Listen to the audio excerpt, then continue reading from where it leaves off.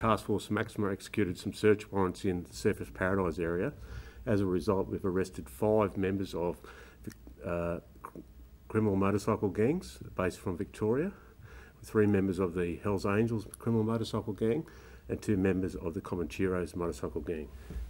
They were arrested in relation to breaches of 60A of the criminal code in relation to knowingly being in a public place with 3 or more members. Three people will be charged with 2 offences and 2 will be charged with 1. It sends a clear message to the members of the criminal fraternity that they can't come to Queensland and think that they're going to get away with things. It's important that these gangs know that the laws that have been passed in Queensland affect all criminal motorcycle gangs when they're in Queensland. Just because they're based in another state doesn't mean they're exempt from the legislation whilst here.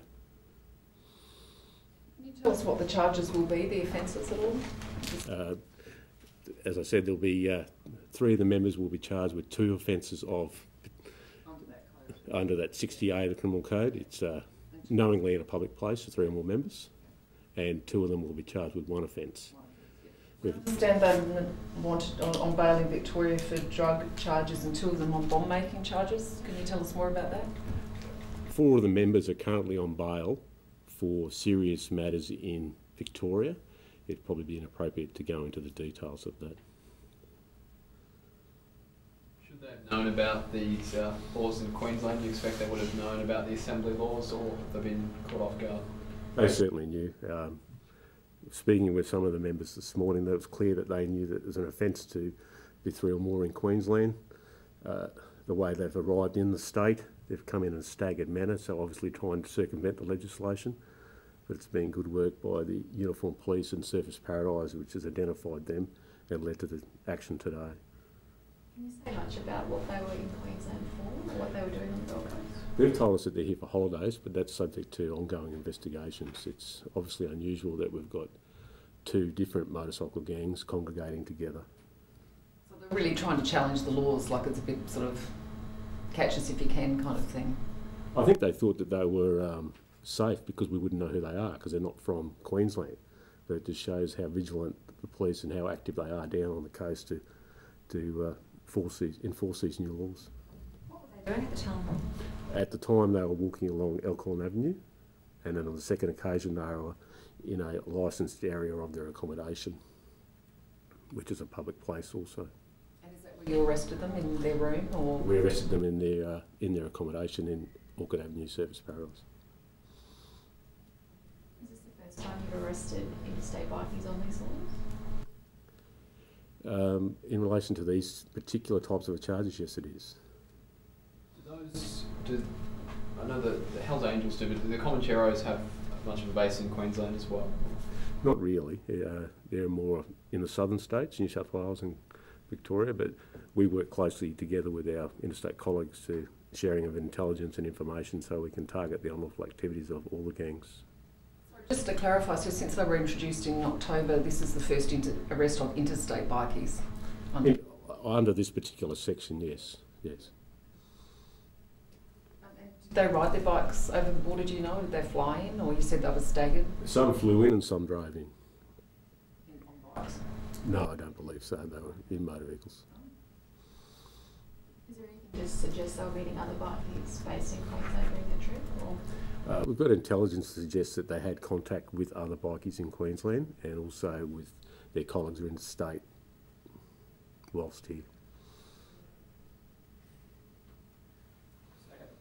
To knowing they were in the state, was a tip-off from another police organisation, or? The beat police in the Surfers Paradise area obviously do street checks on all types of manners of people in that area, and they street checked them on late on the Friday night, and that led to further investigations which identified their associations with those criminal gangs. Did they look like bikies when they were pulled over? Or? Colloquially, I would say yes. They're big, muscly, tattooed. I suppose that's what drew the attention of the uniformed police. No colours, no patches? No, they're not wearing any colours, no. The outcome of, I know this is sending a warning to interstate bikies, but the first arrests of 5 people, do you anticipate that they will take that as a warning, or that they'll continue to take it as trying to, kind of taunt Queensland Police? I'm hoping they'll take it as a warning. If they come to Queensland and they commit offences, they'll be arrested. It's quite clear that just because you're from another state doesn't mean we know who you are. As I indicated, we share information daily with interstate and national bodies on who are criminal motorcycle gangs and the members of those gangs.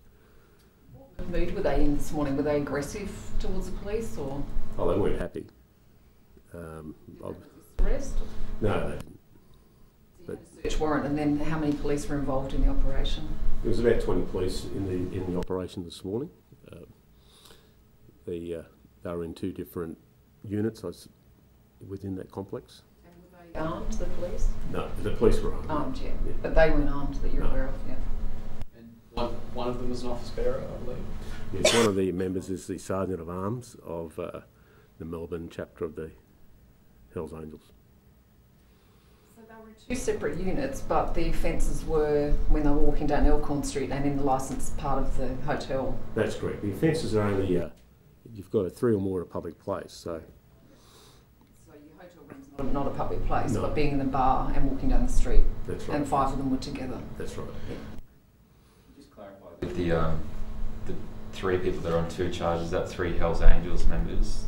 Yes, 2 full members and a participant, and then 2 full members of the Comancheros.